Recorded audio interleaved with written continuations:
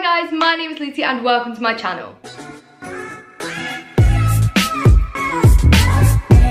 Thank you so much for clicking on this video. If you're new here, please do hit subscribe. I would love to have you back. And if you enjoy this video, please do smash a big thumbs up to let me know. For today's video, I thought I would go through how to start your own YouTube channel. Now, if you guys don't know already, I've been doing YouTube for around a year and a half now, and I literally started with nothing. And I wanted to show you guys that you can easily start a YouTube channel investing no money and just doing it for fun. Because let's be honest, we're all stuck at home at the moment and looking for ways to fill our time. I know quite a few of my friends from college have already started YouTube channels, so I thought a lot of you guys might be in the same boat of thinking this is the perfect time to start a channel. If you'd like to see my tips, then carry on watching. I would say the first thing you need to decide is what you want your channel to be about.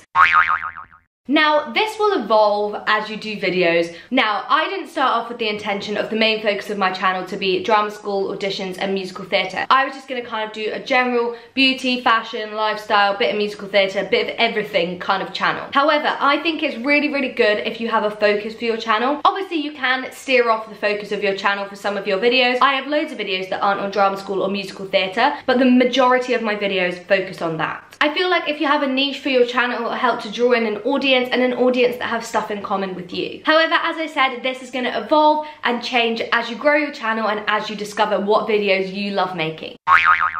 The next thing you need to do is find something you're going to film on. Nowadays, iPhones, Samsungs, smartphones in general have amazing cameras. I started filming all my videos on my iPhone. I think at the time I had an iPhone X. This is an iPhone XR. Yes, if you look back at my old videos in comparison to my newer ones, the quality isn't as good. However, it's still really, really good quality. I would say my top tip is make sure to film on the back camera of your phone. Yes, this is going to be slightly difficult to set up the angle and how you're going to get yourself in shot, but if you film on the front camera, it's just not going to be as good quality. If you do want to invest in a camera, that is absolutely fine. You guys can go for it. I have a Canon G7X Mark II, and that is the kind of basic vlogging camera that most people use, and I think the quality is really good. I would like to invest in a DSLR camera, but they are very expensive. Personally, I would say don't buy a camera unless you know that you're going to fully commit and you're going to make the most of this and keep it up for a while, because a camera is a big investment. When it comes to having a tripod for your camera, this is something you really do not need to invest in. A pile of books and a water bottle to prop up your phone will do absolutely fine. I did that for my first few videos, and then I got a little cheap tripod off of Amazon. This one my dad actually got me for doing video auditions,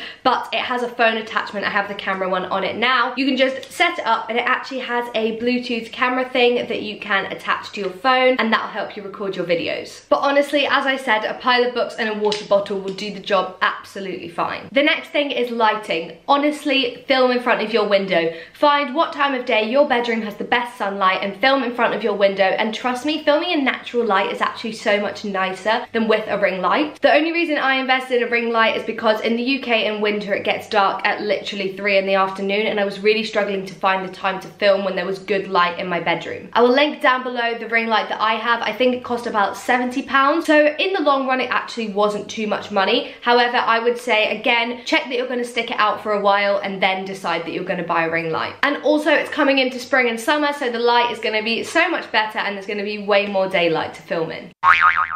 Now you've got your camera, you've set up your lighting, you've decided what you're going to film about, you've filmed your first video, then you need to figure out how you're going to edit it. If you're filming on an iPhone, all iPhones can have iMovie for free and you can edit your videos on there. It does take a little while because it's on a small device, however you can do it, and that's what I did with a lot of my videos. You can also edit them over on iMovie on a MacBook or an iMovie on an iPad. I'm aware that there are similar editing softwares for Windows computers. I think it's called Windows Movie Maker. There are so many free editing softwares out there that you guys can get your hands on. Personally, I haven't invested in any editing software because I didn't really feel I need it. I feel iMovie does everything that I need.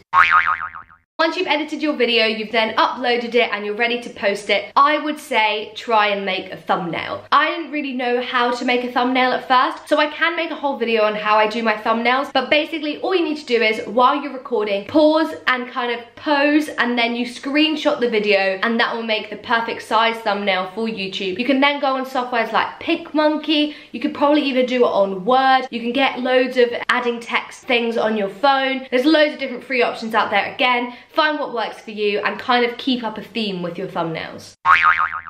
My final tips would be make an upload schedule. This is just going to make sure that you're consistent, your viewers know when your videos are coming, you know when your videos are coming, and it just makes life a whole lot easier. If you feel like you're in a period of time where you're going to have more time, maybe aim to upload 2 or 3 videos a week. However, if you're super busy, then just do 1 a week. That is absolutely fine. When I was super busy with college, I dropped down to 1 video a week because I'd rather make 1 video a week that's really great quality and that I love, rather than 2 videos a week that are a bit rubbish. And my final tip would be plan and commit. Plan the videos you're gonna film, plan when you're gonna film them, plan what you're gonna say, and commit to your channel. So many people start a YouTube channel and give up after a couple of months because it is hard work. I think people think you just turn on the camera, film a little video, and you're good to go. But it really does take time, planning, and effort. And if you do get into it, it's honestly so much fun and you will love every second of it. If you guys have any more questions or you have any other videos you'd like me to film on starting a YouTube channel, let me know in the comments down below. Please do not forget to hit subscribe to my channel. I would love to have you back. Please do hit a big thumbs up to let me know if you've enjoyed this video, and I will hopefully see you again very, very soon. Thanks for watching. Bye!